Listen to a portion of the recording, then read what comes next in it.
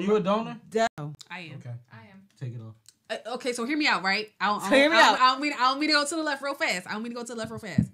My blood type is the one that you can go to everybody, right? Take it off. Mine too. Let me tell you. Mine as well. When I was 25, prime health, like I went through something where I needed like 2 blood transfusions. Okay. Like I was coding. If they wanted my organs, they could have took them. I was a prime candidate. So do you know my argument? Because I'm pretty sure you do know my argument. I don't. You don't? No, we've never had this conversation. No, because a lot of people have my same argument. Sentiment. But what happened is, I talked to Deanna's Dad. husband. Oh, husband. Well. I don't know if they still married. But Okay, go ahead. Anyway, I'm sorry. I'm all he used like, to work at the hospital. oh yeah. He's the one that told me to take it off my license, and he said because there is more money in your organs than to save you.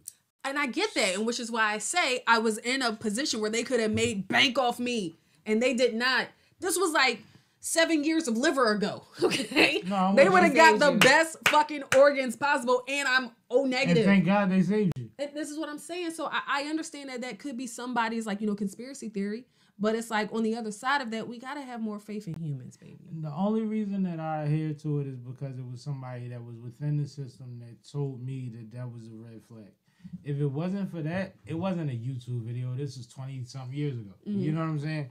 And but this was when 20-something years ago, it probably was less trackable to like collect the data. Like, yo, every nigga that comes here to also you're probably not selling. a great point.